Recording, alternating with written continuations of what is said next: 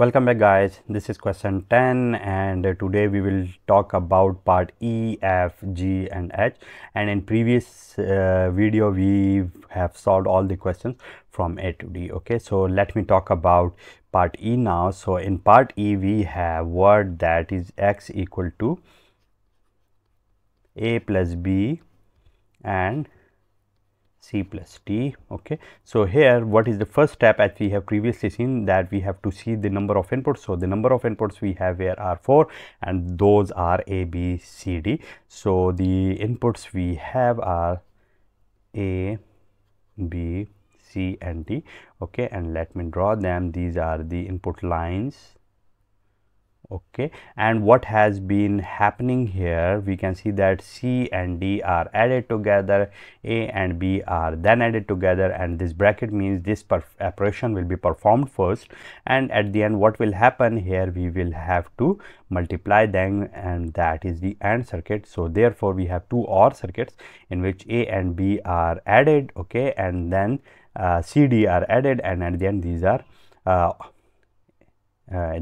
are combined by using this AND gate. Okay, so let me first draw two OR gates. This is a first OR gate with two inputs, and this is a second OR gate with two inputs as well.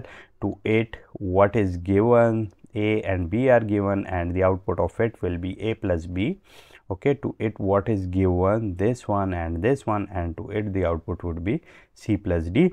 Okay, when we have obtained A plus B and C plus D, okay, these are ANDed together by using this AND gate, and the output of it is X, and to it two inputs are given, which are these one. Okay, we can see that these are the inputs which are given to it, and these are A plus B multiplied by C plus D. Okay, so that is the solution of part E here. Okay, similarly for part F, what we have, so let me write part F, and that is x equal to A plus B C D. Okay, so as I have previously stated that I'm not restricting myself to the two inputs gates, but here I will solve it by using the two possible combinations in which if I don't have the two input gates and in which I have only the two input gates. So here what are the steps? First of all, I have to see the number of inputs. So number of inputs are again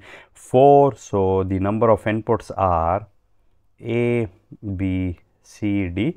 Okay, and these are 1, 2, 3 and 4.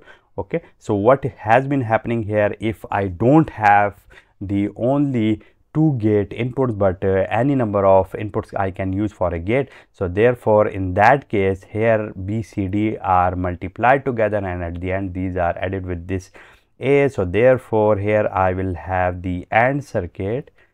Okay, here I will have the AND circuit which is then ORed with this A. So therefore this is the AND with 3 inputs. Okay, sorry, I have to use the color which is here. So this is having 3 inputs. Okay, so this is a first, second and third, and the output of it will be B, C, D.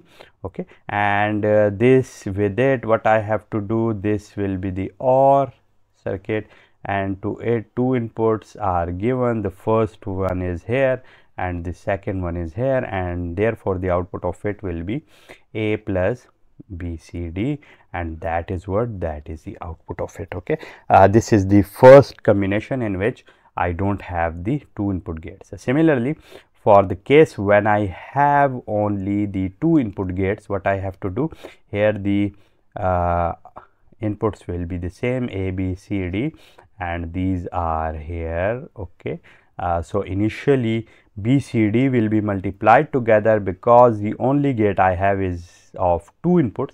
So therefore the output of it will be what? The output of it will be BC, and this BCD has also been multiplied with this D as well. So therefore the two inputs, okay, this is given to it, and to it this one is also given. So what I will get here, I will get this BCD. Okay, so this is the gate which I have, and at the output of it what I have to do, this will be X, and to it the two inputs are given. Okay, so one is here, so let me write here as well, and the second one is this one as well, and this X will give me what, this will be the same as A plus BCD. So these two are the different combinations. This is for the only two input gates, and this is for the